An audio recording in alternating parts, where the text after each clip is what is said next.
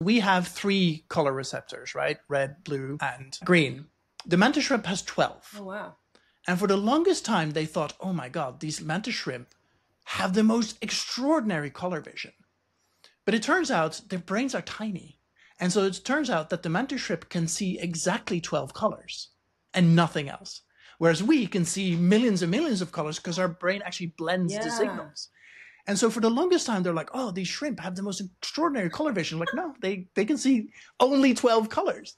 And I was like, what? But how did they figure that out? Well, by showing like 2 like pictures or something to this shrimp that were very, very similar, but it literally couldn't see one, but it could see the other.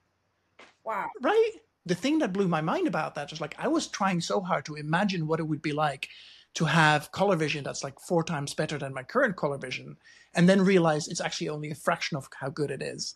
And so that level of empathy, of trying to like imagine how somebody else sees the world, or in this case, this mantis shrimp sees the world. I don't know, that kind of stuff.